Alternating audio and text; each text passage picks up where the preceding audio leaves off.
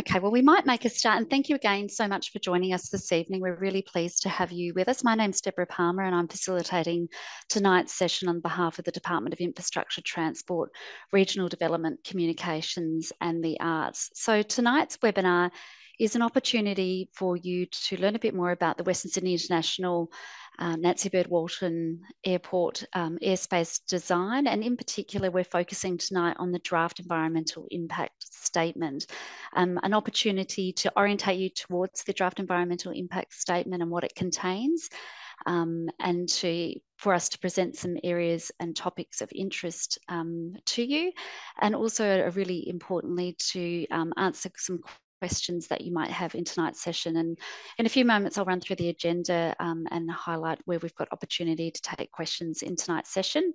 But also too, really importantly tonight, we want to make sure that you have information to be able to then make an informed submission as part of the environmental impact assessment process as well. So thank you again for joining us for tonight's session.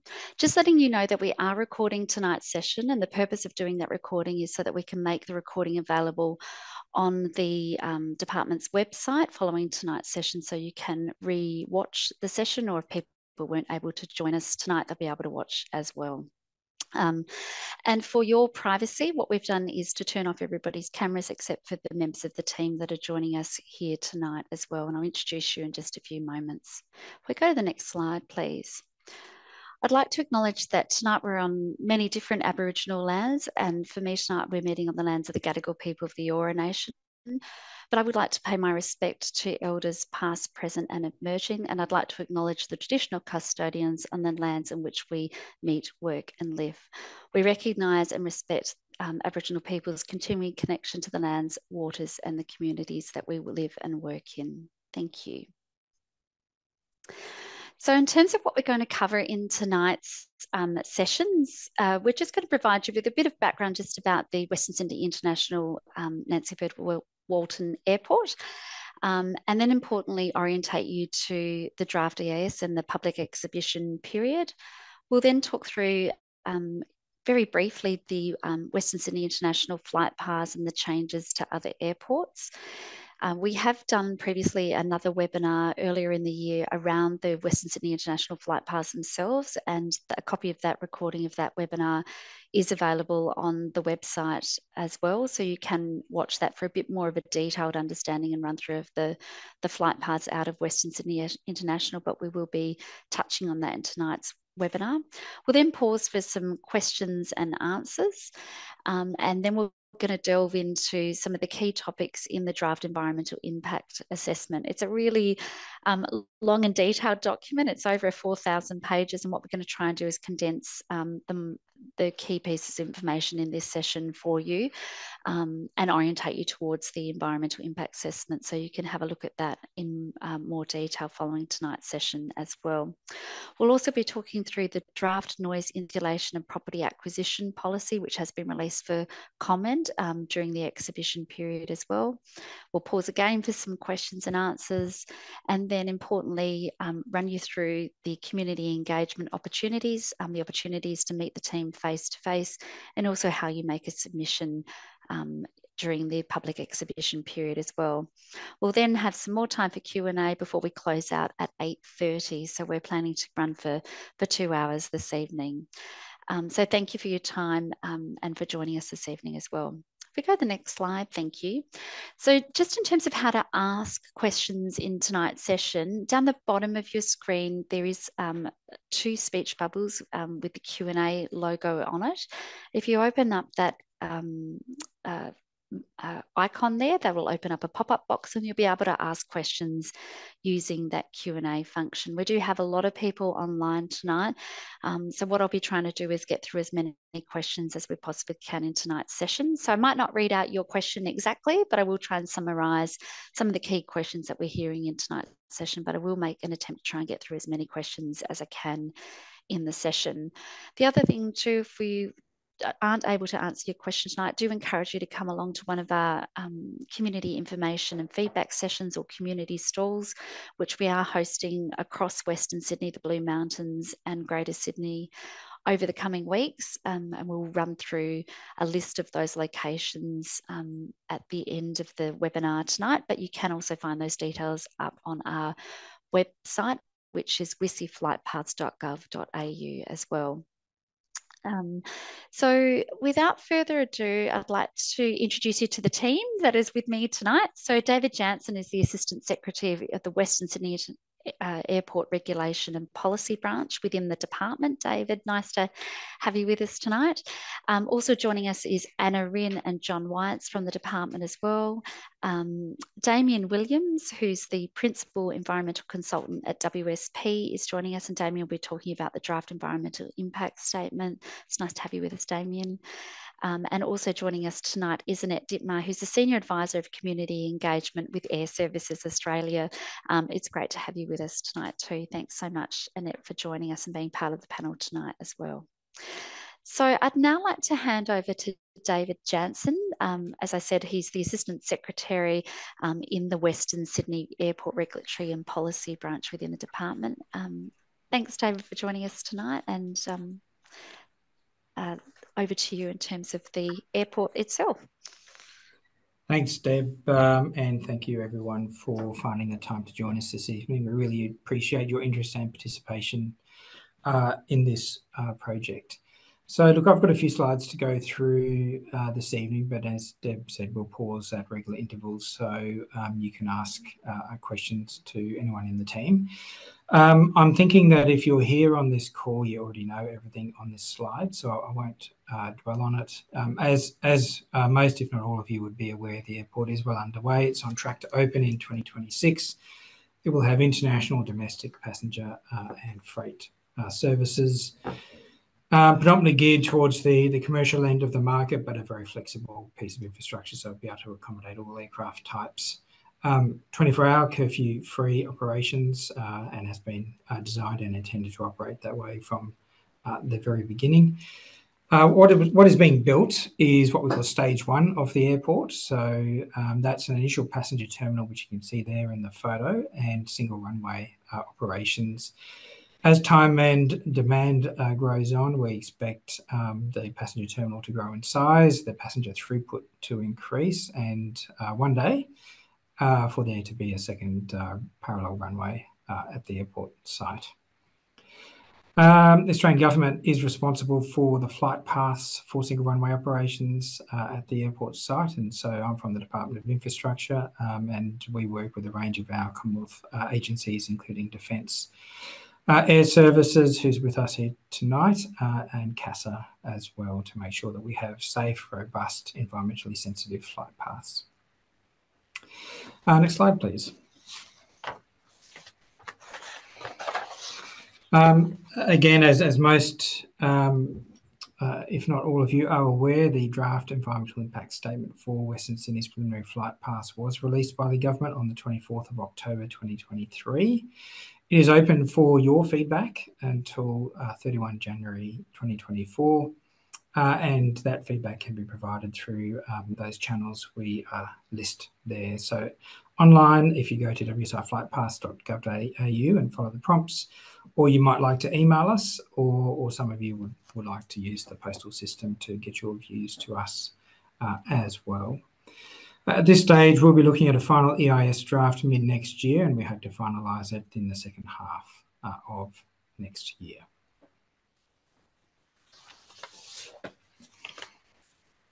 So what is in the draft EIS? Well, it's 4,322 pages of various layers of material. It's a very, very big document. A large chunk of that is in the technical papers. So unless you're really, really keen, the EIS proper, so part A, B, C, and D is probably where you get the most of your information. And there's a summary of that as well. So depending on people's time and interest in the project, they can dive a little bit into it, deep dive into it, or truly deep dive into it if you want to get into the technical papers. So it's in 4 parts. So the background, which has the project setting, existing airspace, the reason why we're here, the reason why we're putting this document together. Part B talks about the journey in developing those flight paths and why we have to do what we have to do, and indeed changes to other airports' flight paths as well. The actual environmental impact is in Part C. So if you want to skip straight to what the impacts will be, go there. It covers all of those topic headings, which are set by the Environment Minister. It also includes the key mitigations. So these are the things that we're doing to offset the impacts to the environment, one of which is the noise insulation and property acquisition policy, which we'll get to a bit later on this evening. And also we talk about synthesis, environmental management and mitigation issues in Part D. I will say it's a digital EIS really makes navigating through it online very, very easy if you don't want to go through the paper copy. Paper copies are at all of, if not most of your local government libraries, but reach out to my team, please, if you're unsure where to find one. But for those who want an easy to use interactive way of navigating through the document, we'll show you the digital EIS a bit later on, and that'll show you how to reach the various pieces of information. Next slide, thanks. So we like to show this slide to give the community an idea of the challenge, the problem when it comes to designing flight paths for Western Sydney International. And what you can see on this slide is the flights to and from Kingsford Smith. So you see the red and the green there on the right side of the image going out there to Mascot. If you track a little bit over to the left of the slide, you'll see a little patch of blue and orange. That is Bankstown General Aviation, predominantly airport, but also emergency services. If you track down again to the left of the image, but going a little bit more towards the bottom, you'll see an orange patch on there, and that is Camden, the other general aviation airport in the Sydney Basin. And then if you go up towards the top of the slide, you'll see RAF Base Richmond, which is a major defence air base for serving a number of defence facilities. So in that very complex picture, we have to fit a major new international and domestic airport in a way that is absolutely safe, and safety is our top priority, and that very much dictates a large amount of the flight path choices that we'll run you through tonight. So safety is not negotiable. That's the number one rule. But the Western Sydney Airport Plan sets out a whole range of other principles that we are required to follow, mostly all very common sense, like avoiding overflights of residential areas, avoiding unnecessary disruption to other airports, and so on. And you'll see those in the documentation that we've released. Just in the interest of time, I won't go through all of them, but I will say that they are very much informed by community feedback that we received in 2015 and 2016 from the environmental assessment process for the build of the airport. And it very clearly commits the government to working with the community to come up with a set of flight paths that is obviously safe, but also minimises any impact to community members insofar as is possible. Okay, just a quick recap. So many of you would know this already, but these are important principles to understand when you're looking at the flight paths we present to you. So first and foremost, there's one physical runway. It's runway 0523. You can see it there on the image on the right. But that runway can be used in 5 different ways. And for each of those different ways, there's a completely different set of flight paths. So if aircraft were to approach from the southwest and take off to the northeast, that's called runway 05. And 05 simply refers to 50 degrees magnetic, which is the alignment of the runway. And we can operate that direction on the runway in both a day mode and a night mode. In a night mode, for the purposes of I guess airports and flight path design, is from 11 p.m. to 5:30 a.m. So we call it day evening because clearly most people sensibly think that night begins before 11 p.m. The reason why we do have a night mode for this airport is because Sydney Kingsford Smith is subject to a curfew, and that opens up a lot more of the airspace from that 11 p.m. Time slot. So runway 05, both day and night, approaches from the southwest and departs to the northeast. the reverse direction, so arriving from the northeast and departing to the southwest, we call that runway 23, and that aligns with 230 degrees magnetic. And again, there are day modes and night modes. Then there's the fifth runway mode, which only essentially utilizes one end of the runway, which is that southwestern end. So we call that reciprocal runway operations. And in that runway mode, aircraft approach from the southwest to land, but also take off to the southwest. So there's no aircraft departing over that northeastern threshold of the runway. Obviously, because we have aircraft both departing and arriving flying towards each other, that does have a significant impact both on safety and capacity of the airport. So that essentially really cuts down the number of aircraft that would use that mode at any one time, just because we need to have a greater safety separation because of the closing speed rates of the aircraft. But that is an important option for the planners to use at various points. And that is there because there is much less residential intensification to the southwestern edge of the airport, and therefore fewer people disturbed by that noise. Just before we go to the noise tool, which I'll give everyone a quick run through, it's important to understand what we've modelled here. So Western Sydney Airport is an airport currently under construction. There is no flight schedule. I know the airport's working with airlines now to determine what flights will operate to there in the future. So we've had to construct what we call a synthetic flight schedule in order to do the modelling, particularly of the noise impacts to communities. So we call those synthetic schedules.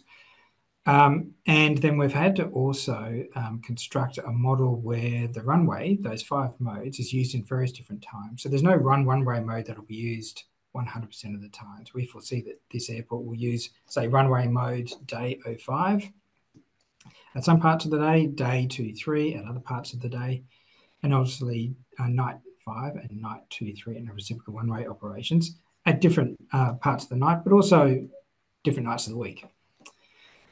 So we've had to construct those models to create 3 scenarios which we can model, and we call those balanced. So the first scenario is where each end of the runway is used equally. That's the term balanced.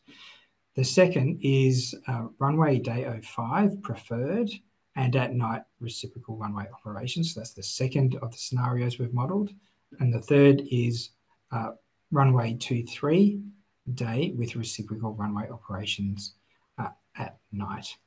You'll see in the EIS, for those who really want to deep dive into the product, that there was actually 8 scenarios developed. We've modelled 3 just in the interest of providing comprehensive information to the community. But you know, those 8 scenarios really give you an idea of all the different ways in which the airport can be used.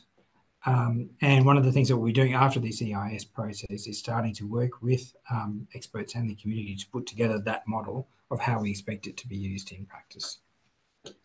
But for now, we have our 05 preferred, 23 preferred, and balanced scenarios. So with that in mind, Oscar, can you jump into the noise tool, please? Okay, now what you see there is runway day 05. So you can see there the purple flight paths illustrate aircraft taking off to the northeast, arriving aircraft coming in from the northeast, coming in from the southwest to land. That's in the yellow. And this is day. So while we do have a few aircraft tracking east across closer to Kingsford Smith, you can see that on the right side of that image, it is largely free of our traffic because that is taken up by Kingsford Smith aircraft. So I don't want to dwell on these too much. I just really want to show you what's there. Just as one demonstration, Oscar, could you just double click on, say, a purple flight path? And you can just double click, please, and you'll see that address comes up. That will give you an address-specific readout of the impacts of aircraft over that address and shows you the relevant flight paths. And Oscar, if you don't mind just clicking on one of the flight paths, just in the pop-up box there to the left, you'll see an animated video of that flight path come up for those. So once you put in your address there, and you can type your address in the search box as well, you don't have to do the double click maneuver. You can see the aircraft, in this case a departing aircraft to the southwest, and where your residence or other area of interest might be under what we call a sound cloud there. So the colours represent the degree of noise expected to be incurred underneath the aircraft at that point. Next, Oscar, if you go to runway day 23. So this is traffic during the day in the opposite direction. So you can see the arrival aircraft there in the yellow coming in from the northeast and departing aircraft taking off to the southwest. Again, there's a couple of aircraft flight paths tracking to the east there near Kingsford Smith, but for the most part, we leave that piece of airspace free. And then 05 night. So this is the other direction again, aircraft taking off to the northeast and arriving from the southwest, but this is at night, so 11 p.m. to 5:30 a.m., and they look completely different again. And generally the night modes, we've been able to get those further away from the community because there are just less constraints in the airspace area. Then 2-3 night.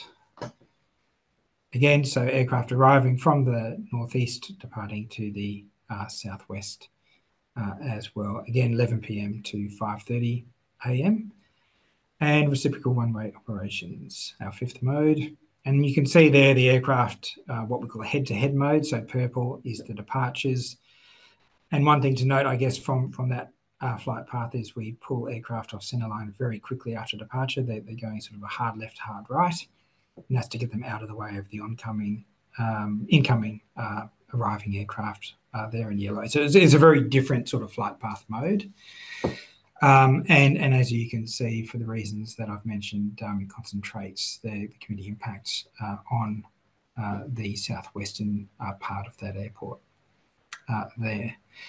I might just show you one noise map just so that you're aligned with the product and you can see what it looks like. So here we have the assessment scenario, no preference. So I mentioned no preference, prefer runway 05 or prefer 23. So this is no preference.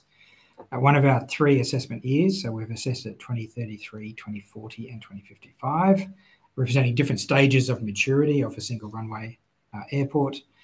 And this particular contour is for N70. So the N70 contour is a really good example of those areas where we think the noise impact is sufficient to disturb living amenities. So that's why we do N70. What it effectively means is that even inside your house, there's sufficient noise to penetrate the building and disturb a reasonable conversation between 2 people.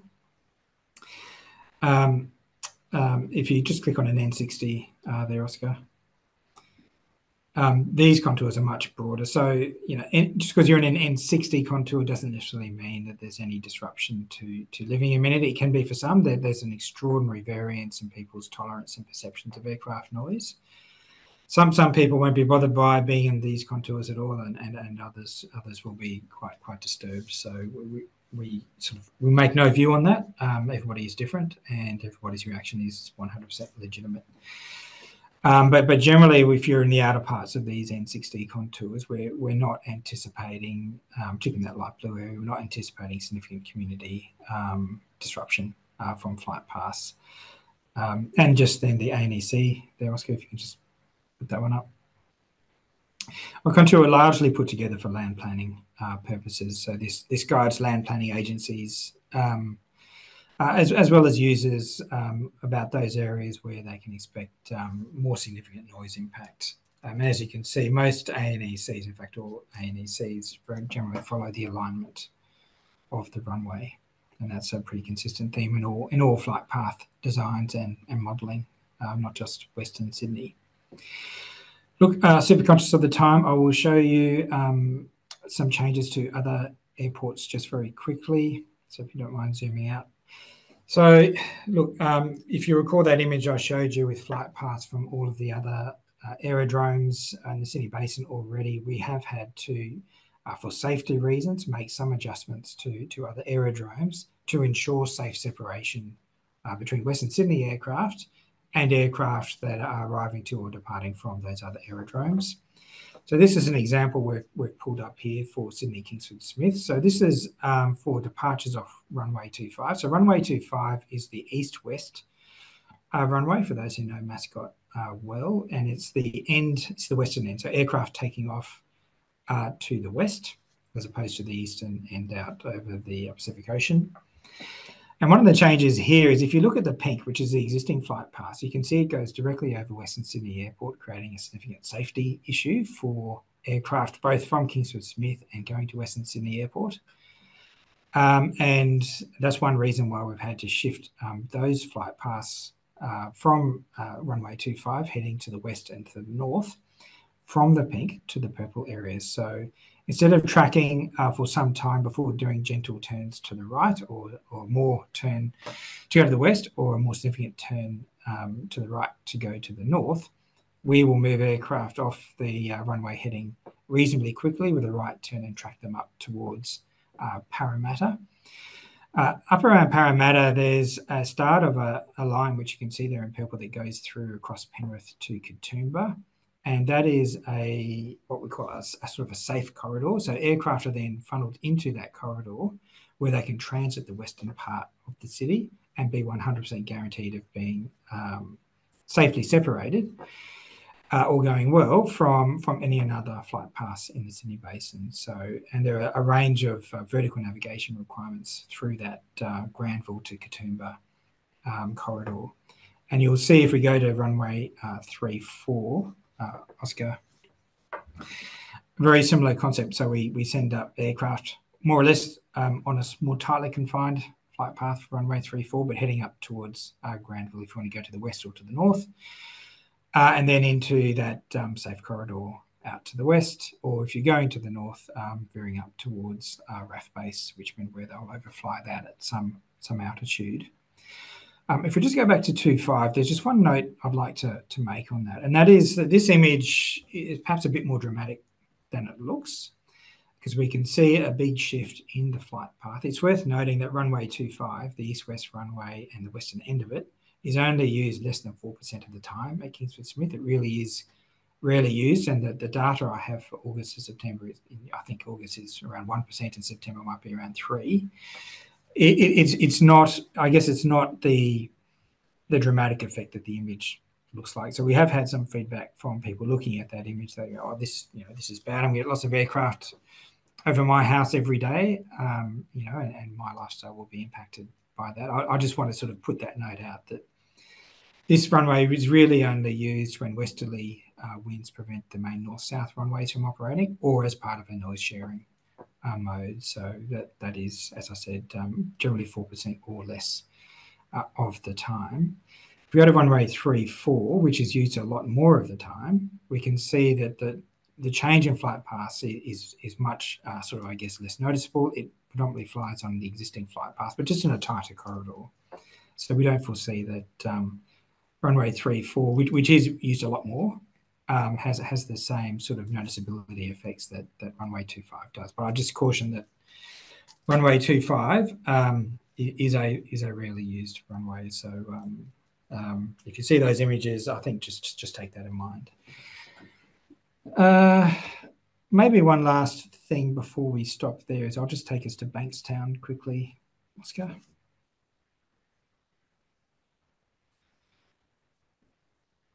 And so there are changes to Bankstown. Again, it's to achieve safe separation with aircraft from Western Sydney International.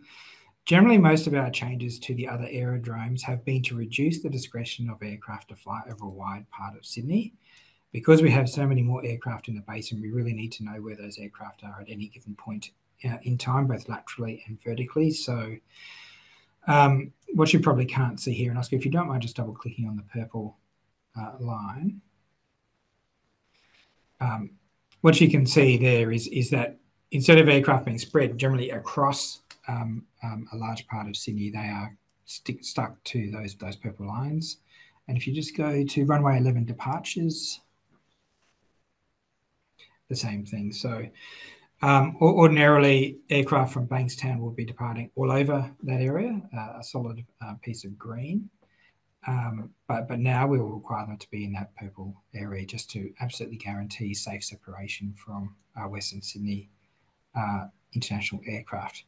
Look, there are pros and cons for this kind of aircraft management. The pro for some people is that there will be now very few, if any, aircraft over their residences. The con, unfortunately, for some more people is that aircraft will be more concentrated over their areas of sensitivity. So we just do want to acknowledge that right up front. Look, I think I've spoken enough for now, so I might just stop there. We can go all day on these flight paths. It's a very complex piece, but I might just stop there and take questions. Thanks, David. Thank you so much for that. It was a pretty hard task to get through all of that in such a short time. And again, I just remind people that there is a more detailed explanation of the flight paths for Western Sydney International on the previous recording that we did do early in the year that is on the website. David goes a bit slower in that explanation, so encourage you to watch that. Otherwise, please come along to any of our community events that we've got coming up. We will put the details of those up on the screen towards the end of the session, but the details are also available on the Western Sydney wcflightpaths.gov.au website as well. The other thing you can also do is call our 1-800 number and speak to a member of the team as well. So apologies, I know that was a little pacey, but we are trying to get through as much as we can in tonight's session, and particularly focus on the draft environmental impact statement and also on the draft noise insulation and property acquisition policy as well. So the team's been answering a few questions in the Q&A directly, but David, I did want to draw your attention to two questions. One is around the modelling that's been used for Western Sydney International. The question is it the same modelling that was used for Brisbane Airport used for Western Sydney International? That modelling was not accurate and ended up being far from reality when it was in operation in Brisbane. No, there's a couple of very key differences. One is since Brisbane modelling was done, we've moved to a new modelling framework. So that was INM from memory. We've used something called the Aviation Environment Design Tool, version 3E, which is developed by the Federal Aviation Administration, but adapted to Australia. We think it's more accurate in terms of modelling those noise and other environmental impacts. It's not just a noise tool. Look, we've also looked hard at Brisbane. We are deeply conscious of the community reaction to some of Brisbane's flight paths, and we've not made some of the assumptions that were made in the Brisbane context. And I just want to be clear, I'm not having a dig at Brisbane, but a couple of those examples, Brisbane didn't really model non-jet aircraft. We have. Brisbane made some assumptions around downwind speeds on their main runway, which were probably a bit higher than which were done in Brisbane, but not consistent with the international standard. We haven't done that, so we haven't modelled 10 knot downwinds, for example. We've modelled 5, and the area in which we modelled, is much larger than what Brisbane modelled. So we're going out to 45 nautical miles as a base area of modelling, which is a substantially larger area of ground than what Brisbane did. I just do want to say I'm not having a go at Brisbane. The science moves on just like every other human endeavour, and it's just we can benefit from those lessons that were learnt in Brisbane. Thanks, David. Another question for you. Do the models take into consideration the existing ambient noise?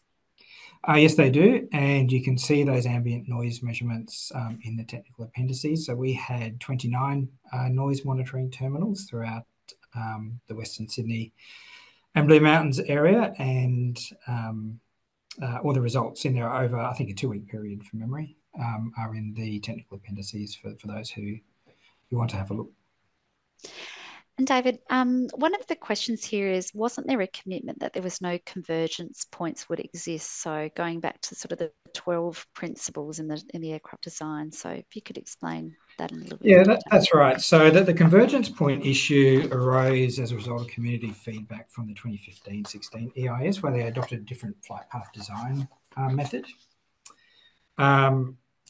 And what that did was that we had a range of aircraft coming into a particular point on the map, and then it was over Blaxland, and then following a single track into the Sydney Basin to land at the Western Sydney Airport. So there was significant community reaction to that, and one of the very early decisions the government made in response to that is we wouldn't adopt what we call a merge point approach. So not convergence, it's a merge point approach for this, which is why when you see our flight paths, there's flight paths literally sort of going in all directions, depending on which mode you use, and that is because we're deliberately not following that approach. Look, again, the pro is that the noise is more spread around the community. The con is that everybody gets a bit, I think, and some areas get more than others. So we're very conscious of that as well. Thanks, David. And perhaps the last question for you before I move on to Damien. Somebody's asking, couldn't you have significant numbers of aircraft in the transition areas that we've shown on the noise tool, on the modelling? It depends entirely on the transition area. So if we were to look at, for example, the Kingsford-Smith flight path, so we've got a transition area coming off runway 34 heading north and out to what we call shore. So for oceanic destinations, LA, Auckland, Fiji, for example, they can transition off that flight path very early on, and those are sort of higher capacity routes. So you might have more aircraft in those transition areas. But we also have non-jet transition areas over the northern part of the Blue Mountains, for example, and I think that the numbers of aircraft going through those are very small indeed. So it really does depend on the destination, the originating airport, and time of day and runway mode. Terrific. Thanks, David. Lots of questions coming through. Some of them relate to some of the information which Damien's going to talk to just in a few moments, but I just wanted to recognise that there are a lot of questions coming in. There's a lot of people online, so we are trying to get through as many different questions as we can. And I'll hand over to Damien now, who's going to talk about the draft environmental impact statement and sort of the key methodology and the key findings of that. And some of the questions that have come through, I'll try and pick up again when we pause for questions after Damien's presentation. But thanks, David, and over to you, Damien. Thanks, Deb, and hi to everyone that's online. So as David spoke to, the EIS is a very large document. It's 8 volumes. I think it's 26 chapters, a whole range of supporting technical papers. So there's a huge amount of information that we could get to. It's the culmination of many months' work by a very large extended team of people that really do specialise in their chosen fields. So in the timeframes we've got tonight, I'll try and give some background to the key assessments within the EIS, and obviously we'll have a look and discuss the main impact assessment and findings that we came up with.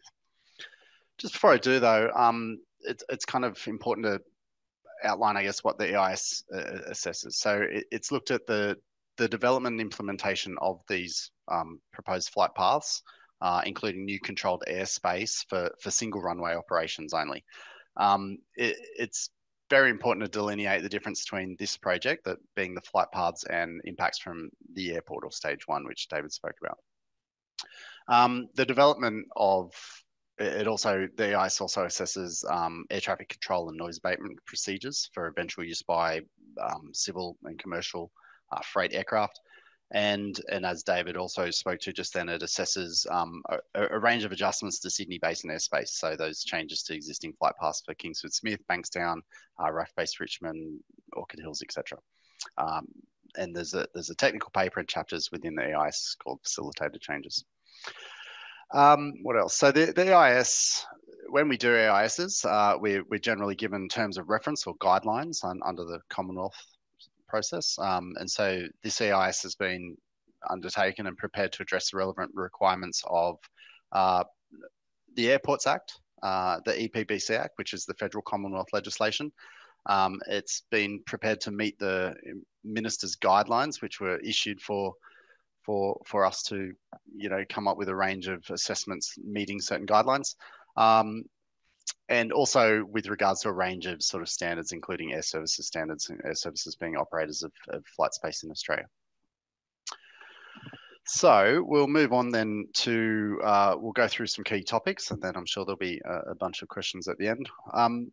David's pretty much covered off on most of the kind of noise impact, and I'm sure there'll be some questions on that, but I'll move straight on to air quality and greenhouse gas assessment. As with most of the assessments that, if you've had a look at the AIS, there's generally 2 assessment or reference years were assessed for a whole range of things, and that was 2033, which represents single runway operations handling up to around 10 million passengers, and then a 2055 reference year as well, which is also single runway operations, but reaching capacity at around 37 million passengers. So it's that point where it's at its capacity, and the second runway may or may not be needed at that point. And then also for a lot of the assessments, particularly air quality, greenhouse gas, a number of flight scenarios were then modelled or assessed. The three key ones being a no preference scenario, or prefer runway 05, or prefer runway 03, just depending on which runway is being used at which mode of operation. And they've generally been chosen to identify or represent the worst case for potential air quality impacts, to give it a conservative nature. For air quality, we also looked at two different study areas. So there's a localized study area, which is generally 10 kilometres from the centre of the Western Sydney Airport, and then a regional study area, which was a qualitative assessment looking at a much larger area, essentially the Sydney Basin region. The assessment of air quality looked at applicable national air quality standards. State impact assessment criteria were also used to look at acceptable impacts or compliance by the project. And principally, they defined things like the New South Wales EPA approved methods for modelling of assessment of air quality and air pollution in New South Wales was applied. Additionally, in order to include consideration of the potential health issues that could arise from exposure to toxic air toxics, investigation levels were identified for 5 pollutants in ambient air quality modelling, and that's things like benzene, xylene, toluene. Just they meet a whole bunch of criteria and standards that we need to assess under those guidelines. So looking at the impacts that we assessed, I guess the summary is that for all of the key air quality criteria that assessed, pollutants were below the identified thresholds in 2033. There were some minor exceedances that could occur close to the airport itself for particulate matter PM2.5 and nitrogen dioxide in 2055. There was elevated particulate matter levels due to existing elevated background levels generally. It's difficult to accurately assess the contribution of WSI flight paths, but we believe that the contribution from them is considered insignificant. And the predicted 1 hour average nitrogen dioxide levels are slightly above the New South Wales Environmental Protection Authority criteria, and due to the conservative nature of the assessment, are likely to be an overestimate anyway. It's important to note actually that the air quality standards aren't designed to be applied to specific projects. They're sort of average exposure to air pollutants for general populations, areas, or the state. The pollutants that we assessed were carbon monoxide, organic compounds, organic gases, oxides of nitrogen, so nitrogen dioxide, sulfur oxides, and the particulate matters of PM2.5 and PM10. There's a comment there on fuel jettisoning, and it's certainly a question we've been asked of a fair bit. The risk is very small, fuel jettisoning. It's a relatively uncommon, it's a non-standard operational requirement that generally has no ground level impacts if carried out in accordance with proper procedures. There are fuel jettisoning procedures, it's called under the Manual of Air Traffic Services. And essentially, there'd be no significant adverse impacts associated with fuel jettisoning associated with operation of the flight paths from Western Sydney International.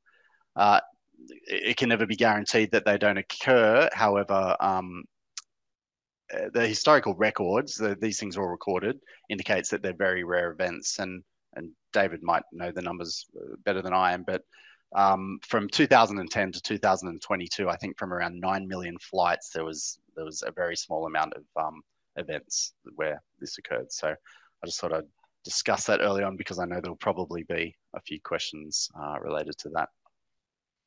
So really just a summary on air quality and greenhouse gas issues, that all the relevant criteria and pollutants were assessed.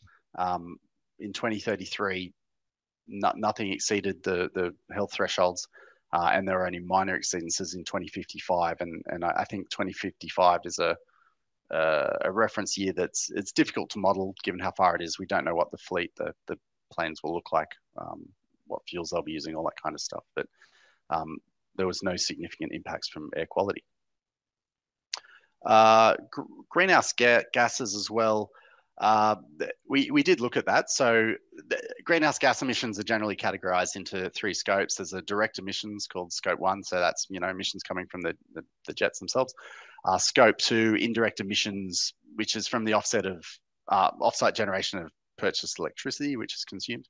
And then scope 3, which is really indirect things with regards to an airport, would be things like third-party fleet vehicles, staff commuting to and from the airport. And it's not really relevant to this project. The purpose of the assessment for greenhouse gas was to calculate emissions produced in the engine exhausts behind the aircraft. So using the flight paths and the route network in the early years of operation from opening. And so that assessment as well also looked at total greenhouse gas emissions for all phases of flights. So that was both arriving and departing below 3,000 feet. There was then a 10,000 feet arrival and departure threshold, and then total greenhouse gas emissions, which are expressed as CO2 equivalent for all projected one-way flights, so leaving WSI and on the anticipated route network, so departures only. And yeah, it found that it was the greenhouse gas emissions were not going to impact Australia's target greenhouse gas targets.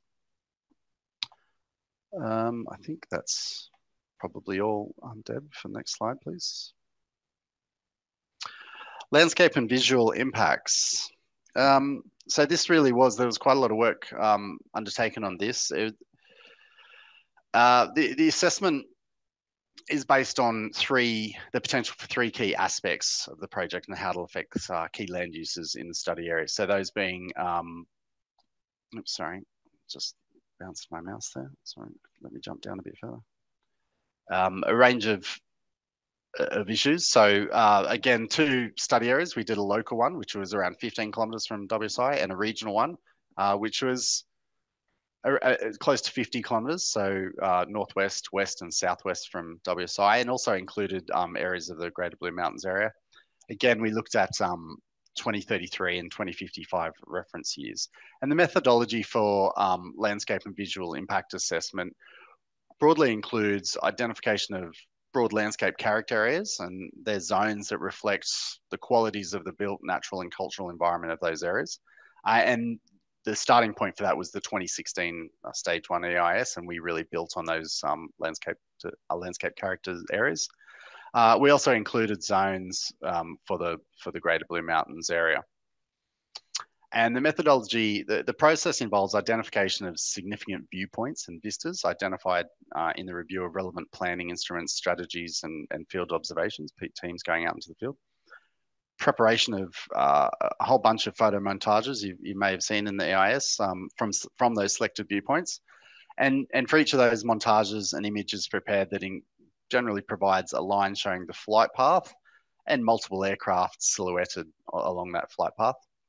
And then we assess the likely magnitude of change. And so within the EIS, you might see terms very high, moderate, or low. And so they really represent the severity or the importance of that location as well. So very high, for example, might mean the landscape's altered such that the project transforms its character and results in a severe change to the landscape character of a site, whereas high is a little bit less than that, and it drops down from there. So looking at the impacts of landscape and visual mainly from the flight paths, I guess the key takeouts are that impacts at certain Greater Blue Mountains areas, being Echo Point and the Walls, have been assessed as high to moderate. And really that is based on the sensitivity of those sites. So it's not that the actual magnitude of change at those sites from putting new planes or flight paths near them or planes in the air is particularly high, but it just really represents how sensitive and how important those areas are.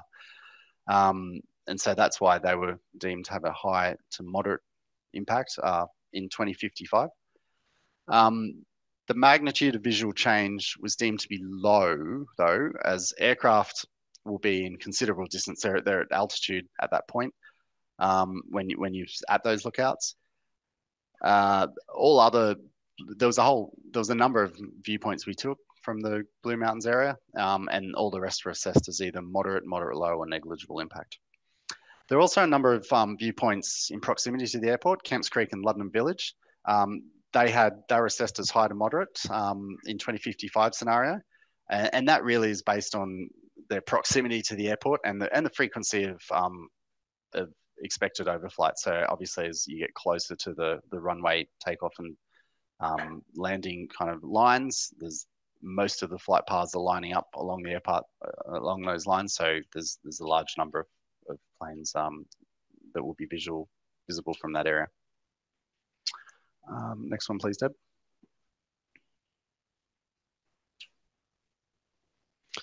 Land use.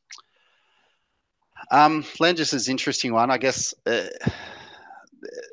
what we did here was we looked at three kind of key, you can see on the map there. So the study area for the land use looked at the key kind of land use planning instruments that could be affected. So what you can see on the map there is the broader circle is the obstacle limitation surface for the airport. I don't think it's really worth discussing here. It's really around breaching a very high sort of, nothing's going to be built out there that's really going to impact that. I guess there could be some cranes during construction that could, but for the general population, it's not really a key issue. There's you can see there the yellow blob in the middle of the map is the ANEC, the Australian Noise Exposure Concept, which David did speak to, but we'll get to a little bit more. And there's also some wildlife buffers, which is a thing that goes around all airports just to maintain certain land uses to restrict the types of bird life, essentially, that can be attracted to the airport. And so the assessment looked at all those. It looked at noise, how that affects planning, potential for restricted development due to those prescribed airspace things, such as OLS, and then the wildlife buffer framework. So in general, the New South Wales planning framework, it takes a very precautionary approach to residential land use in regard to the airport. And these restrictions, planning restrictions have been in place for quite a while in advance of the airport being prepared and developed. There's a number of residential dwellings currently located within the prescribed, which is the yellow mark line you can see there on the map, the prescribed ANEC 20 contour. Areas such as Luddenham, Silverdale, Twin Creeks Golf and Country Club. And then there's a whole bunch of scattered rural residential properties in that broader Luddenham, Badgerys Creek, Greendale kind of area. And it's important to note, I guess, that existing residential land uses within that ANEC 20 contour can continue in the future due to, existing land use rights. And a whole bunch of planning documents, so the Western City Parkland SEP or your LEPs, they outline restrictions around new developments. So in general, no new noise-sensitive developments, which is things such as residential development, schools, etc., are permitted within the ANEC 20 contour and above. There's obviously exceptions to that for houses and subdivisions that were permissible before it came into effect, and there's conditionally acceptable.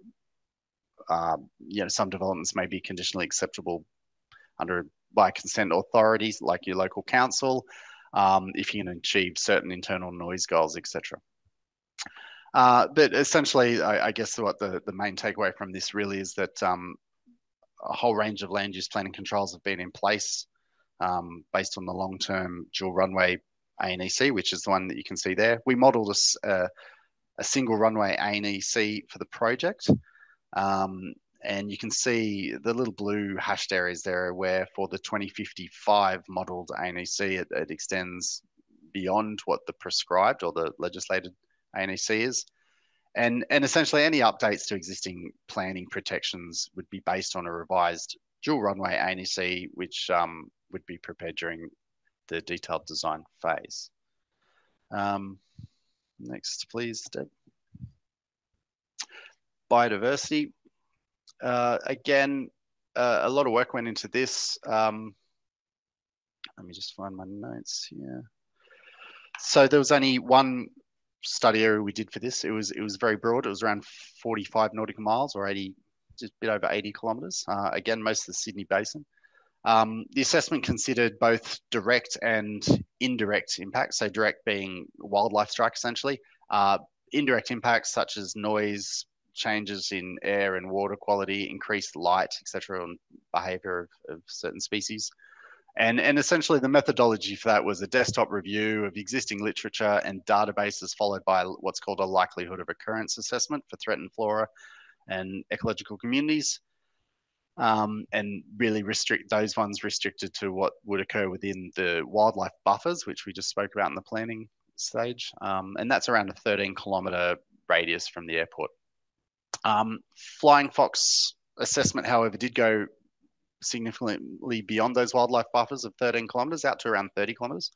And we looked at a whole range of numerous flying fox camps outside of that area. Bird and bat strikes are known to occur within the vicinity of airports. The level of impact's been assessed as low or not significant for WSI. Indirect impacts were considered, as I mentioned, light spill, air quality, noise for species. So then the N60, which we spoke about just before, and N70 24-hour noise contours are generally used as a proxy to assess the extent of aircraft noise on biodiversity values. That noise level threshold of 60 dBA represents a reasonably conservative noise threshold based on published literature and findings from previous airports. And all other impacts were assessed as negligible from a biodiversity perspective. The Greater Blue Mountains area, there's a standalone paper in the EIS for that. And it's been identified that it wouldn't have a significant impact on any of the attributes for the World Heritage criteria of the Greater Blue Mountains. Its outstanding universal value. And it wouldn't impact the integrity of the Blue Mountains area at all. Next one, please, Deb. Economic assessments.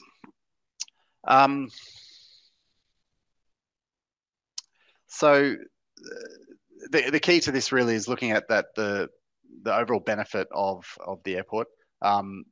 We assessed it based on 4 key aspects: the economic activity and employment in the local government areas within the study area surrounding the airport, property values and land use, social impacts and tourism, the impacts to that, and then obviously the facilitated changes we spoke of before and how that could affect other aviation uses, so things like Bankstown, for example.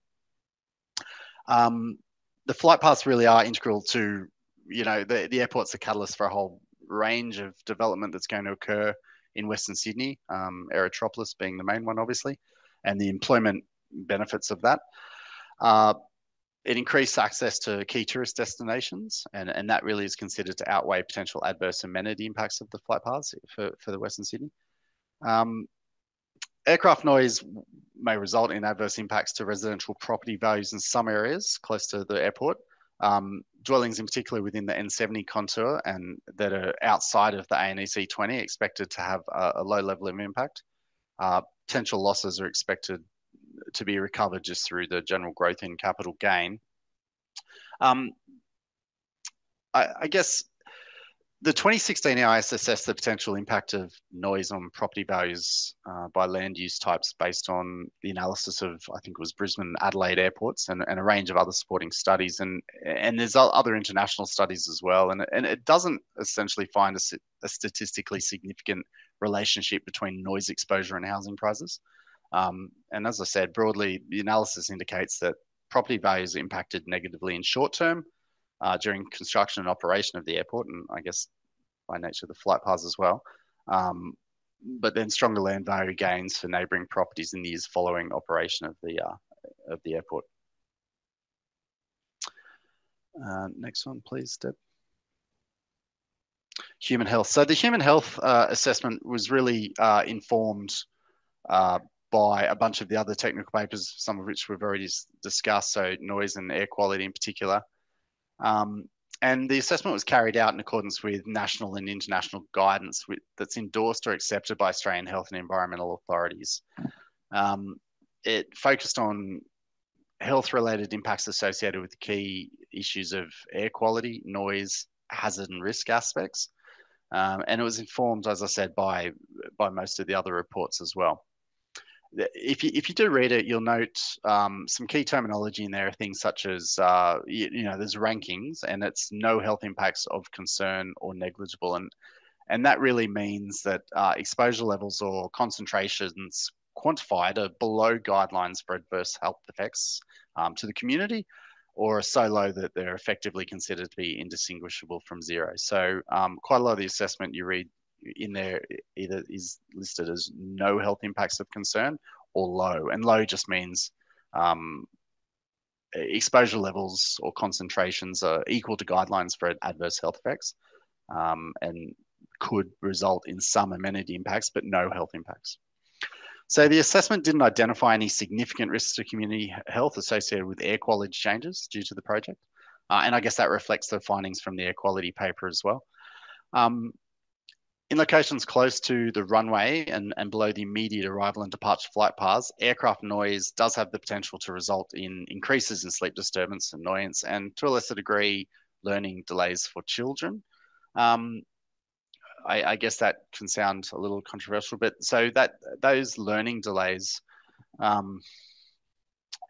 the World Health Organization has criteria that identifies, a threshold of learning delay being 1 month delay, like 30 days, in reading or oral comprehension, which is what the World Health Organization adopts as the level of cognitive impairment for the purposes of establishing those guidelines.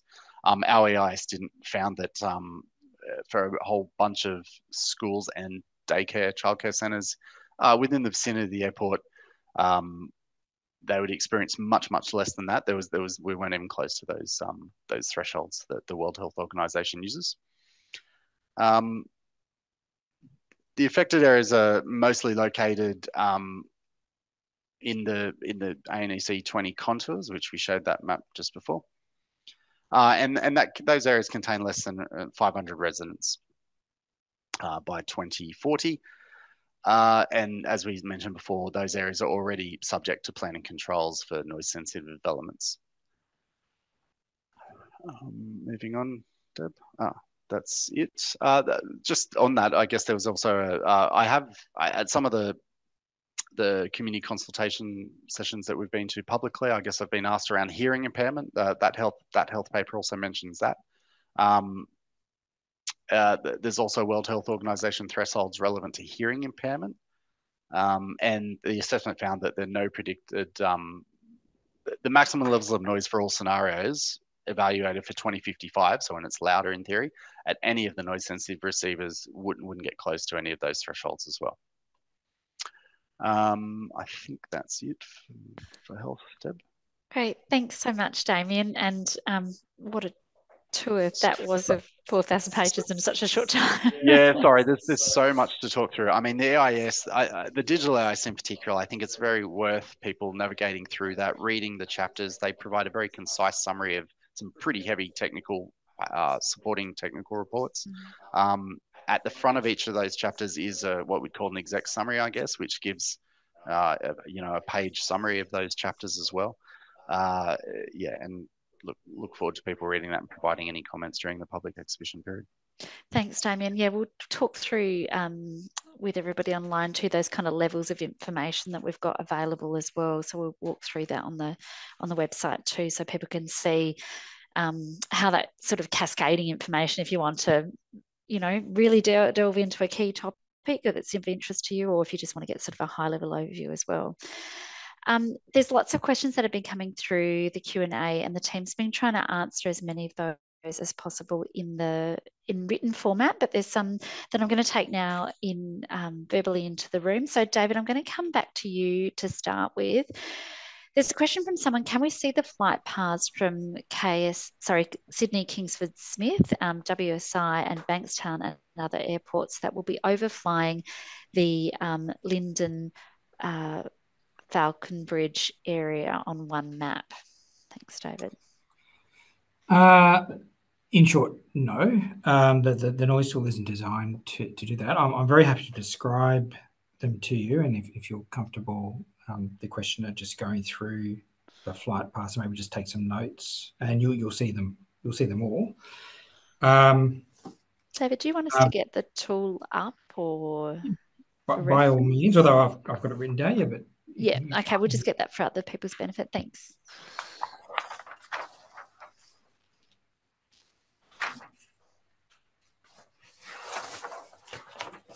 Okay. If we go to runway 23 day, so that's 05 day.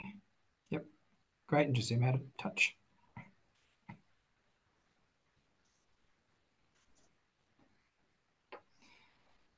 Okay, so you'll see there that there is a departure flight path heading up to the north from runway 23 day. The numbers of aircraft on that flight path range between 21 and 44, depending on how busy the airport is and schedule, and they expect to be passing through that area between 10,500 feet and 13,300 feet. If you then go to reciprocal runway operations night, and zoom out a touch. Okay, I mentioned before that when we have aircraft flying towards each other in this mode, we pull aircraft off center line very quickly. So that right-hand turn will direct aircraft heading to northern destinations again through the piece of the Great Western Highway between Lyndon and Falconbridge. They will cross there between 8 and 10,500 feet, so 8,000 feet and 10,500 feet, with a frequency of between 7 and 14 aircraft. If we go to runway 05 night, and this time it's an arrival, so the yellow coming through between Lyndon and Falconbridge, between 5 and 8,000 feet, and 3 to 8 aircraft, depending on how busy the airport is. And lastly, runway 23 night. We have aircraft departing off runway 23 night, heading to both north, west, and eastern destinations, between 6 and 14 aircraft, depending on how busy the airport is. 10,500 to 13,300 feet, but they're just given us a Blue Mountains focus question. We also have an arrival flight path that crosses near Warramoo, between 5 and 8,000 feet, and 4 to 11 aircraft, depending on schedule. Now, the question did ask about Kingsford Smith. I will say that there has been a long-standing flight path from Kingsford Smith that more or less flies down the Great Western Highway. So that isn't changing. It's there already, as many people in the Blue Mountains tell us. And I couldn't tell you how many aircraft there are on that, but that won't be changing under our model. There may be a few more aircraft directed down that pathway just because of the changes to runway 25, as I explained earlier. Thanks, David, for that. Damien, I'm going to go to a question for you now. Have the risks of pollution and contamination to Warragamba Dam from increased aircraft movements been mitigated?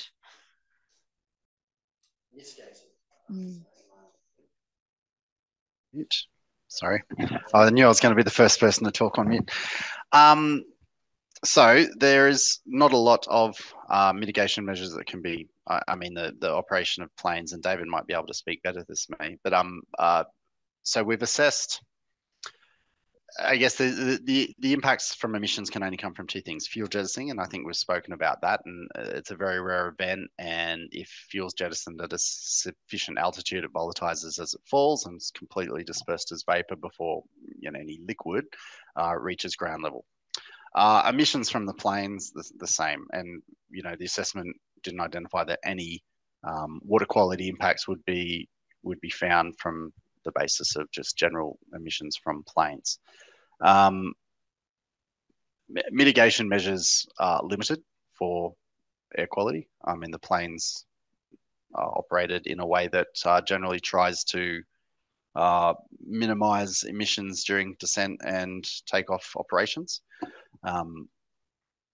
But there's no specific mitigations being identified for the protection of Warragamba Dam or other water sources, given that there's hasn't been assessed as needing to.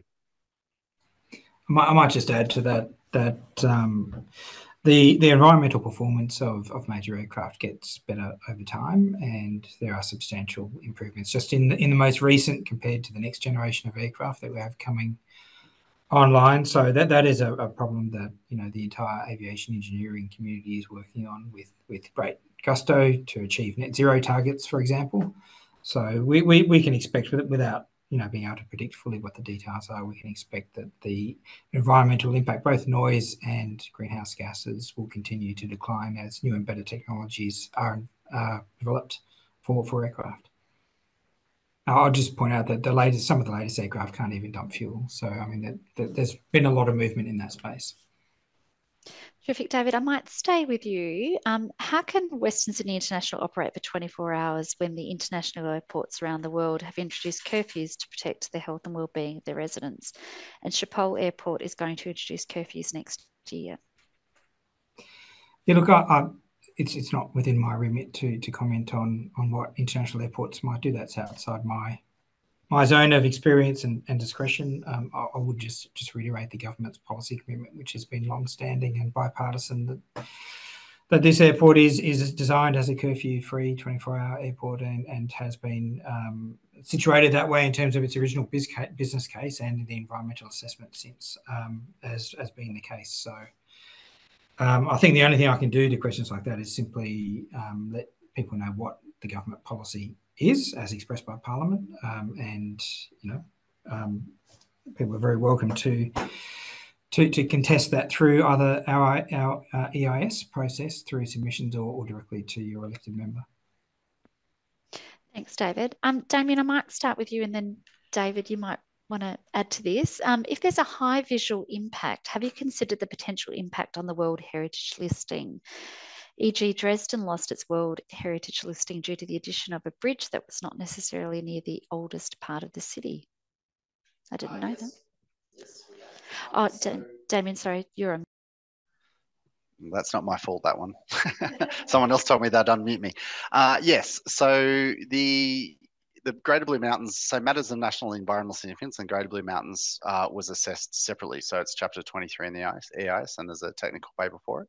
And it draws a whole bunch of from the other reports. So the visual impacts and the potential for them to affect the listing or the values of the values that give it its World Heritage listing are assessed, and were, even though there was the high moderate, which I spoke about from Echo Point, it's not enough to threaten that listing, I guess.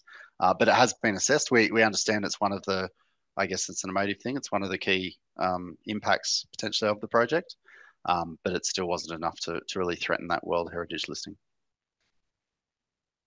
Great. Thanks so much for that, Damien. Damien, I'm going to stay with you. This is an interesting question. We get lots of questions about fog, actually, and the operations in fog, but this is a little bit different. What impact does fog have in increasing the number of suspended particles? Fog is a major problem in this area, and there's no sea breeze to move fog along. So has fog been considered in terms of the increased number of suspended particles? That's a really good question. I can't answer off the top of my head. I could get back to you on that. So yes, look, fog for Western Sydney, I know was considered. How it actually relates to suspending other particulate matter, I'd have to dig deep into that technical paper. But if we've got their details, Deb, I can get back to you on that one. I just don't know that. That's very in-depth. Yeah, sure. We'll take that one on notice then, and we'll try and then reach out after the session to the person that made that question. Yep. Thanks, Damien. There was always going to be a couple, I think, that might stump people in terms of the questions that we get. David, I'm going to give you this question. Part of the value of the Greater Blue Mountains World Heritage Area is the serenity combined with the spectacular views. The charter with UNESCO that was signed by John Howard as the PM at the time states Australia will be committed protecting this area from the impacts and specifically mentions the airport proposal as being dropped. How can you justify imposing noise over this naturally quiet area when noise impacts animals as well as residents? Yeah, look, I just want to be upfront and say, at no point on this journey have we, I think, said to anyone that there's no impacts from Western Sydney's flight path. Of course there is. Of course there is. And for some, close to the airport, that impact is severe. So I just want to be upfront about that. We have done an assessment of Western Sydney's proposed flight paths on the Greater Blue Mountains World Heritage Area. That assessment has come back as low, and the assessment has formed the view that the attributes and values of the Greater Blue Mountains World Heritage Area are not diminished by Western Sydney Airport's flight paths, which is not to say that there's no impact. Of course there is. You might see aircraft at Echo Point. We know that. There will be noise over some parts of the Blue Mountains. We know that too. I think our priority is more towards human impacts as opposed to animal impacts. So I want to be upfront about that. But those impacts, when taken over the entirety of the environmental impact on the Blue Mountains, are not, in the independent assessor's view, sufficient to threaten the listing of the Greater Blue Mountains Heritage Area. So I think that's all we can really say on that. I can't speak to the charter or any statement that the former Prime Minister may have said. Terrific. Thanks, David. David, I'm going to stay with you. Another question here. And Damien, you might want to add, I'm not sure. Does an aircraft taking off make significantly more noise at, say, 2,000, 4,000 and 6,000 feet than the same aircraft arriving at those three levels? So the question is I think, to summarise, does a plane taking off make more noise than a plane arriving? I might have a crack at that. Yeah, go on. I hate to give it an "it depends" answer, but it does slightly. But I'll caveat that. So, yes, aircraft taking off much higher thrust levels. Thrust equates to noise, and the overall noise from the aircraft is higher. But in context, it's the noise that is received by the person on the ground that matters, not the noise emitted by the aircraft. So if the aircraft is at 2,000 feet, they're much closer to the person on the ground. And so the person on the ground will notice much more noise. But because aircraft are climbing and they're climbing very fast, by the time you get out to, say, 6,000 feet and quite a few kilometres down of track miles downrange, someone might have noticed less noise because the aircraft is higher, even though it's emitting more noise, than, say, an arriving aircraft, which descends more gradually. So it really does depend how close you are to the airport and what the climb rate of the aircraft is. But in very general terms, the closer you are to the airport, yes, departing aircraft will make more noise. The further away from you are from the airport, you run the risk of, in fact, the arriving aircraft creating more noise because it's at a lower level. Hopefully that makes sense. I apologise if it doesn't. Thanks, David. I think you tried very well to explain it. It's all very complex, and I think, the attempt that both you and Damien are going to try and make it as simple as possible is really appreciated as well. David, another question for you. Question around, if I could summarise, is around the number of planes that are flying over Penrith and Glenmore Park, both during the 05 day and the 23 day, and then the reciprocal runway operations at night. It looks like there's a lot of aircraft being concentrated over this area. Is there a particular sort of justification or rationale around that?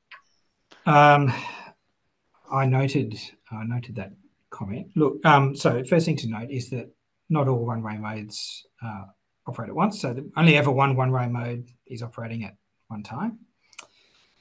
So that they're not all there at the same time. I think the impact and the flight path situation around Penrith depends on a couple of things. One is it's simple geography and physics. The flight path designers are absolutely blind as to electorate. I wouldn't know who the local member is. It's fine. I'm a public servant. It's my job to know those things. But it is literally safety, geography, and physics. And where that wiggle room is there, then we try and avoid communities. And it really is as simple as that. I think the other point I would note is that the flight paths were designed under a Liberal government, not under the Labor government. So they actually referred under the previous government, not this one. So I don't think you can infer any sort of political outcome from the way in which the flight paths were designed. Thanks, David. And Damien, I'm going to go to a question for you. Given the sensitivity of the World Heritage Listing area, particularly over Echo Point, question here is around sort of how has the assessment been independently reviewed and considered in line with other sort of decisions as well? So what's the credibility around the assessment that's happened?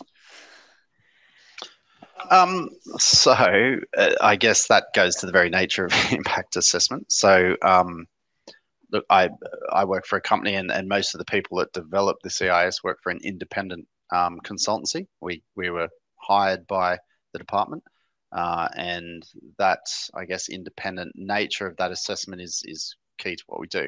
We then obviously subcontract to a range of other specialists, and I mean this is their job, their business.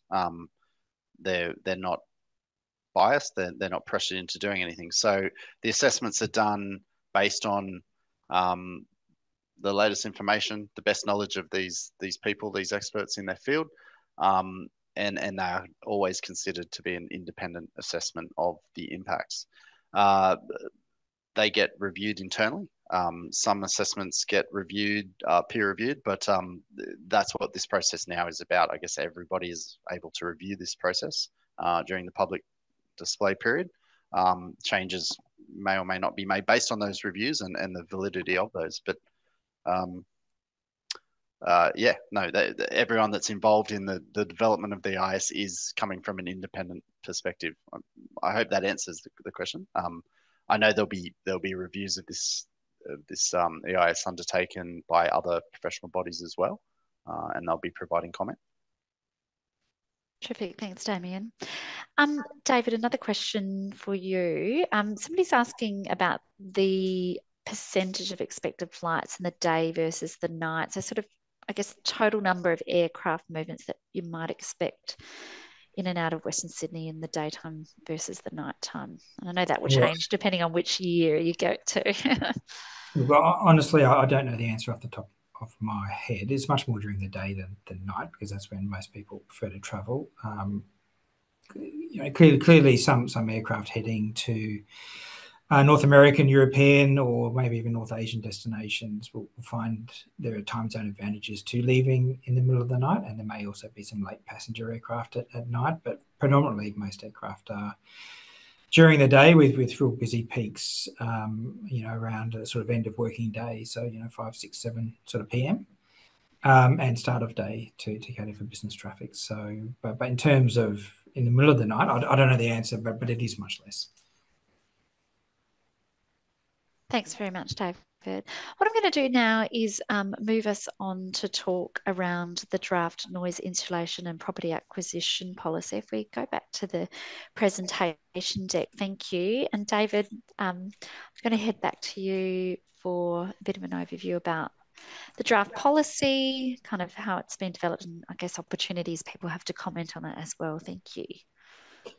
Thanks, Deb. So one of the regulatory obligations upon the department is that when we do develop the flight paths, we also develop a policy for noise treating houses and or potentially acquiring them, and to release that with the policy. So what you have on the screen there is a very high level overview of what that policy is, and this is something we are seeking community feedback for.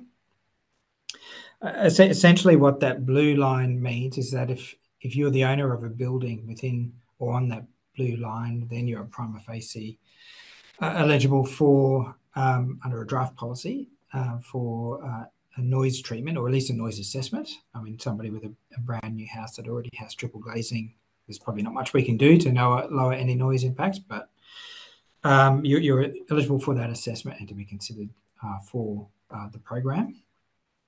So that's for noise treatment. The acquisition part of it, you'll see a very tight blue line around the runway there, and that is actually the acquisition contour, and it's based on the acquisition contour that was developed for Sydney Kingsford Smith Airport and for Adelaide Airport. So this policy is based on the two domestic precedent programs with some differences. And there actually are no properties in, as probably indicated on the graph, within that blue counter. So what the draft policy says is, look, where a building can't be insulated, it's just too old, or we just can't get the internal noise down to a level that makes it sort of worthwhile from a value for money point of view, then with a number of other considerations, including a very willing seller and the ability to reach fair value on both sides, and where the property is very significantly impacted, then the draft policy essentially says we'll consider acquiring it. So we can't be any more definitive than that, because there are so many variables. Every owner is different and has different things that they want, and you know, some of these properties are exceptionally valuable as well. So we have to have an eye on the public purse as part of that calculation. But that is why there is sort of less focus on property acquisition here, because there actually are no properties automatically identified for acquisition in this program, and a lot more value emphasis on insulating properties within that blue line. Now, a couple of things to note. So that blue line represents what we call the ANSE 20. So we've set that contour at the middle of our noise assessment scenarios for 2040 and 15 million annual passengers going through. We thought that 2033 was too soon. The airport wouldn't reach maturity by 2033, and so to attempt to assess properties for noise treatment at 2033, I think was probably putting the bulk of the noise impact still to come. By the same token, 2055 was simply too far out to accurately do any forecasting. We don't know what the airport traffic will be necessarily. We've got a schedule in there where we've had a good consultation and scenario in the noise tool, so that is there. But also there's an awful lot of changes to engineering technology and so on. So we've set the program at 2040. The contour itself is based on the ANEC contour of all of the three operational scenarios superimposed on each other to give the broadest possible eligibility for properties and buildings in that local area. So I think that, and setting at ANEC 20 is substantially lower threshold than what Kingsford Smith was, which was ANEC 30. So that's a really tight contour around Sydney Kingsford Smith and indeed Adelaide Airport, which are the two precedent programs. A couple of things to note in terms of guidance.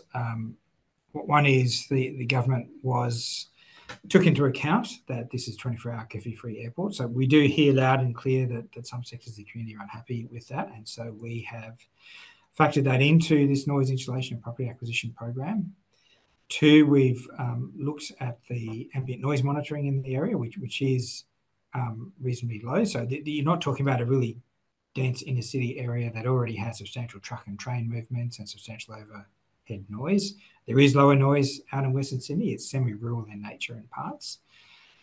So that's been taken into account. And the other thing that's been taken into account is the greenfields nature of the airport. So it's not as if an airport has always been there since the early 1900s. This is new, and many of the residents in the area predate the airport, obviously. So those three things have combined to justify the need for a lower noise threshold for eligibility for the program.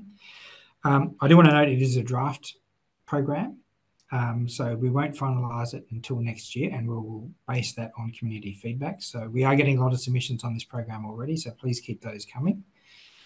And we'll look to finalise the program next year once we go through Cabinet. So and the Commonwealth Government's normal approval processes. So there's a bit of work to be done on our side, and a little bit of work to be done on the community side in making sure they provide us with their views on the program and where they see it. One last point is that the light blue contour is a computer-generated contour. It doesn't take account of any pragmatic or practical considerations. It goes through streets, halfway through properties. It doesn't take into account the, where a natural parkland might be, for example. So we've been very upfront in saying that while these are computer-generated contours, pragmatically speaking, when we look to finalise the policy next year, we will try and follow natural boundaries where we can and where that makes sense to do so. We don't anticipate that the contour will increase substantially, but where the contour goes halfway through a house or halfway through a property where you've got the building on one side but the rest of the property on the other, we'll have a look at sensibly adjusting it to make sure that it doesn't lead to arbitrary outcomes that disadvantage people who, for all intents and purposes, are subject to the same noise impacts but might fall on the wrong side of the computer-generated line. We're aiming for 50 decibels internal inside properties. That's sort of library quiet. But whether we can achieve that depends fundamentally on the nature of the property. Some properties and buildings are very easily treated. Others, particularly older ones, built to different codes and standards, will be much harder to treat. So it's why we don't give categorical guarantees at this point of the process. We simply don't know until we get a noise engineer or a noise assessor into each property to see what is possible. Hopefully the community do understand that fundamental limitation of the process. So that's the noise insulation and property acquisition program. Happy to take any questions on it. Thanks, David. And I know that the team's been answering a couple of questions that have come in through the Q&A as well. David, just before I go to the noise insulation, draft noise insulation and property acquisition policy, just wanted to go back just to one question just around flight altitudes over the Blue Mountains area. So this is a question we get quite a bit in engagement that we do with people. So the levels, the altitude that's quoted over the Blue Mountains area, is that above sea level or is it above the altitude of the Blue Mountains that it is quoted for? Yeah, it's a good question. And so the altitudes I've quoted are above runway level, which is 260 feet above sea level. The noise contours that are on the noise tool take into account terrain levels. So Blue Mountains, we understand, is at an elevated terrain, and that's been fed into the model. So all the noise contours you see reflect ground terrain over a particular point. But the altitude levels you see on the flight paths in the noise tool show above sea level. We are working hard to try and fix that, by the way. We just haven't quite landed a solution just yet. So we do want to be upfront about that. Terrific, thank you. Somebody's saying here that noise from current flight paths from Kingsford Smith Airport, they echo in the valleys and they bounce from the walls, and this actually lengthens the time for the noise to dissipate. Has that echoing factor been considered in any of the modelling at all, either for the noise insulation policy or more broadly in the assessment? Yeah, this is getting probably towards where we'd want an expert modeller to start answering questions. But I will say that certainly the AEDT model takes into account terrain height. And so you'll see on some of our contours what we call sound islands. So where a contour stops, but then starts again a little bit further on, and that reflects the topography, potentially a raised bit of terrain that brings a listener closer to the source of the noise. And as part of that, obviously also reflects valleys and depressed areas of terrain as well. What I am not sure whether it reflects is the reverberation type effect that you do get, and we understand is there from noise bouncing around valley walls and floors. I'm happy to take it back to the experts and see if we can get an answer for you on that. Right. Terrific, thanks, David.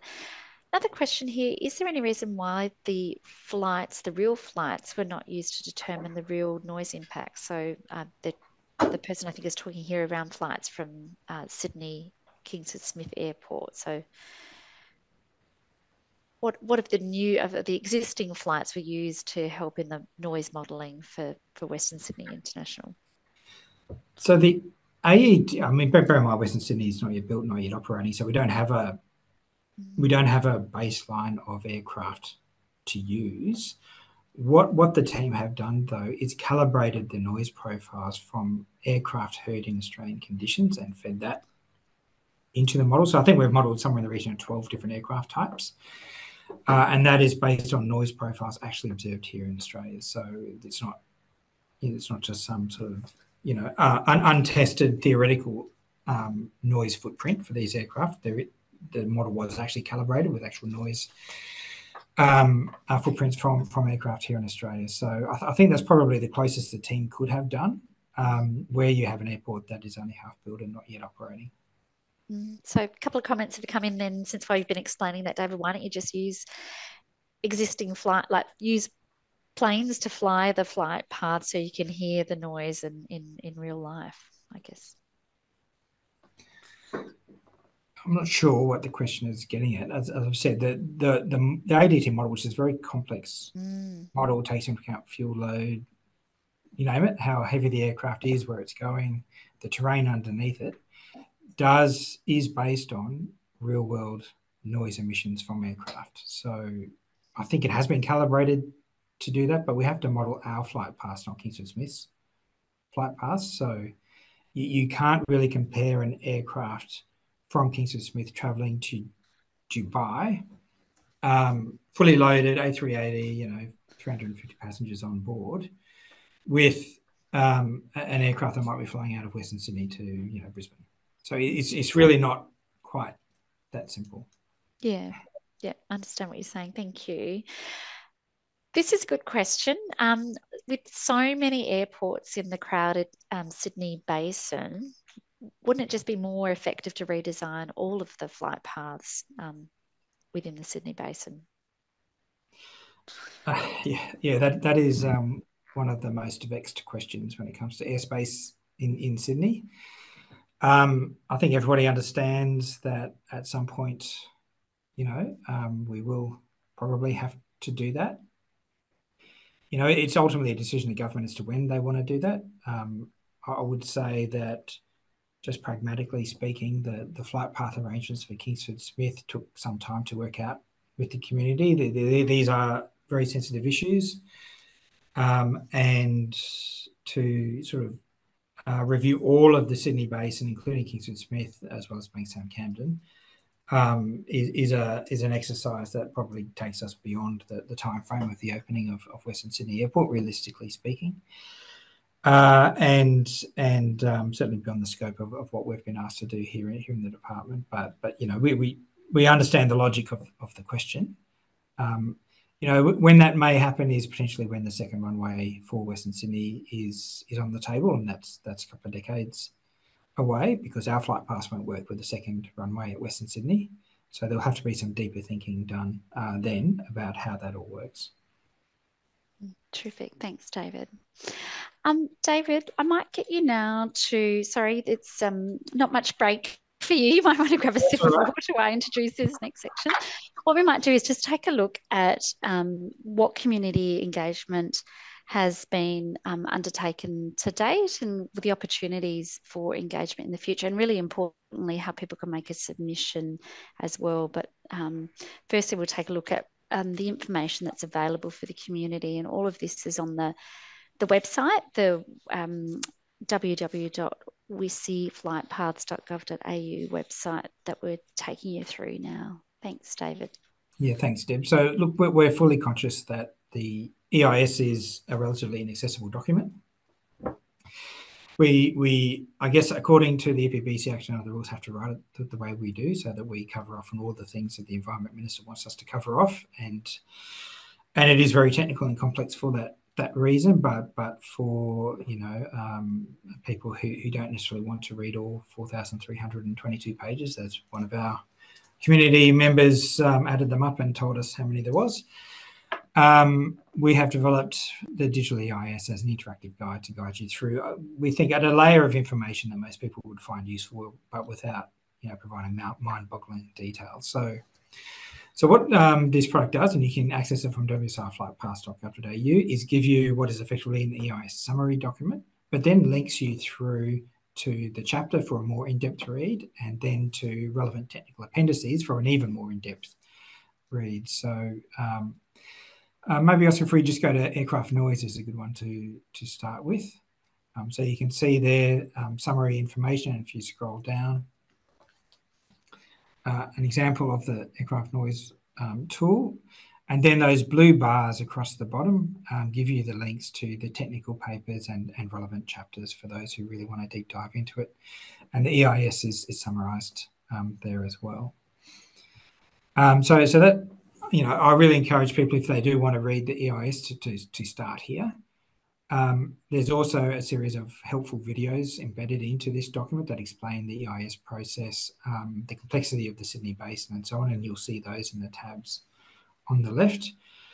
For those who are really looking to get into it, we have paper copies. So there's 2 at the State Library of New South Wales.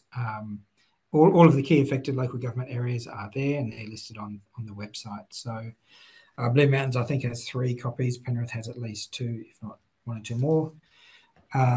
Fairfield and so on. So certainly most Western Sydney LGAs have agreed to put the full 8-volume EIS in their local libraries for community members to come in and look at.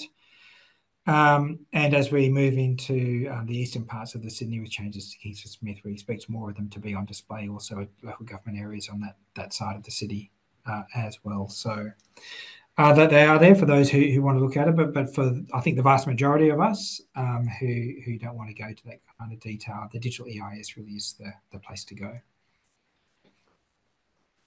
I should just point out too, and it's not on this slide, but it's there are a range of really, really good brochures. So if you really want to find out about Western Sydney's flight paths, the changes to Kingsford Smith, the noise impacts and how they were modelled, just go straight to the brochures. I find personally that they're probably the best read for most people.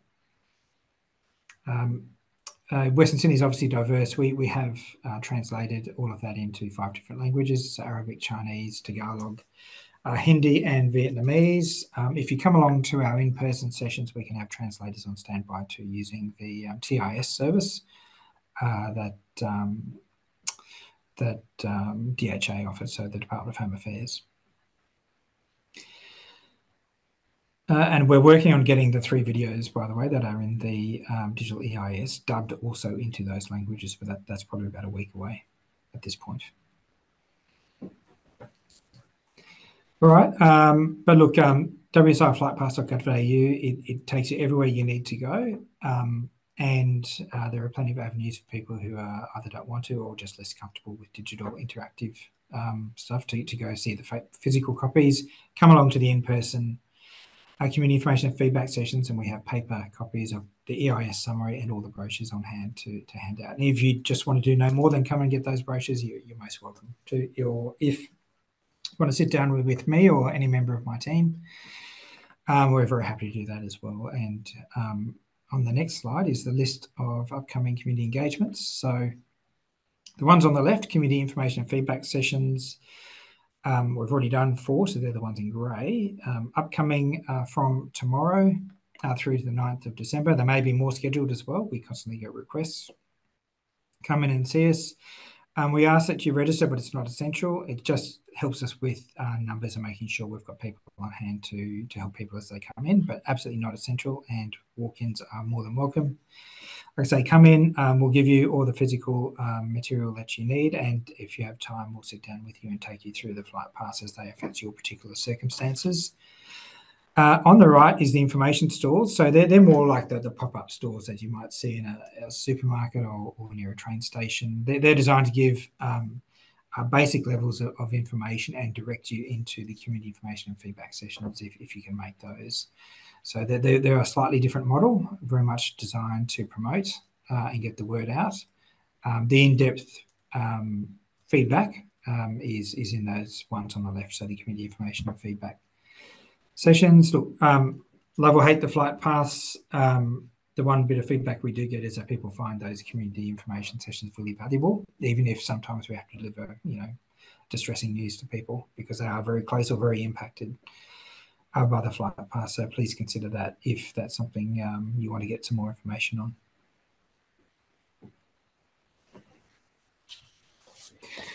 And just another plug to please consider putting in a submission.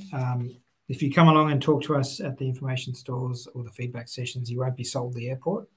We have really one job, which is to give you information on the impacts on you from the flight paths. So you won't get a salesperson telling you how good the airport is. You'll just get very honest, authentic information. We hope it's taken that way. And we'll sit down with you and take it through. So if that helps you then write a submission to government to be part of that process, please do. We're really keen to get as many submissions as we can. And that A, helps us shape the final EIS, and B, it also helps us to demonstrate that we've communicated effectively with the community as we go through this process, which ultimately is what we want as part of an EIS process. Any questions at all? There's 1-800 number. It does go through to call centre initially, but can be elevated to one of the team if there's something that they just can't answer. That QR code is also exceptionally useful for directing you to our resources. So please take a shot of that if that suits. All right. I don't know if there's much more I can say. Deb? David, you've done very well. Thank you very much. And possibly just to add, I think the team's been trying to, I guess, get the word out very much so across Western Sydney, Blue Mountains and broader Sydney too. We've done a number of different, or 21 different train stations, I think, across Sydney, and handed out around 4,500 postcards to people to try and direct them. So we've tried a lot of different methods, I think, through this engagement to try and get people's attention around the project itself, and obviously importantly want to make sure that people have had an opportunity to provide submissions in the process as well. So the team behind the scenes, John and Anna, have been busily answering all of the questions that sort of came in the period, David, while you were talking about the engagement overview there and what to expect coming up as well. So there aren't any other questions that have come through in the chat. But I guess just wanted to encourage people again. Oscar, we might just get up the slide again, sorry, with the community information feedback sessions and the stall. So if something's really sparked your interest and you want to come along and have a chat to the members of the team, if you'd like to come along to one of our upcoming sessions, these are the ones that are coming up. As David's mentioned, they are available on the website as well. So all of the details are available there.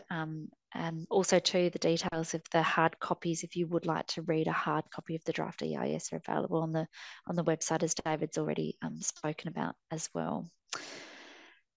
So there haven't been any additional questions that have come in that the team hasn't been able to answer in written form on the screen. But I just wanted to say a big thank you to the team, to you especially, David, for presenting so much and answering so many different difficult questions. Also to you, Damien, thank you for the presentation that you gave and answering those tricky questions as well. And if we go to the last slide in the presentation deck again, just with the contact details, if something does jog your memory and you want to give us a call in the morning, please do so on the dedicated number. That phone line operates between 9 and 5, Monday to Friday, or you can always email us at any time at the wissiflightpaths@infrastructure.gov.au, and we'll get back to you as soon as we possibly can.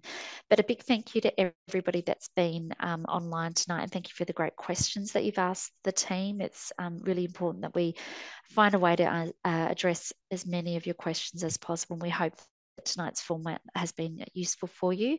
Just a reminder that tonight's webinar has been recorded, and we will be putting that up onto the wissiflightpaths.gov.au website as soon as possible. When that does go up on the website, we will email you at the email address that you registered to log into tonight's session as well. So we'll close a few minutes early and give everybody a bit of their night back, but thank you very much for joining us this evening, and we hope to see you again at one of our information sessions coming up prior to the close of submissions. And just a reminder again of that date is the 31st of January next year. Thanks everybody for joining us tonight.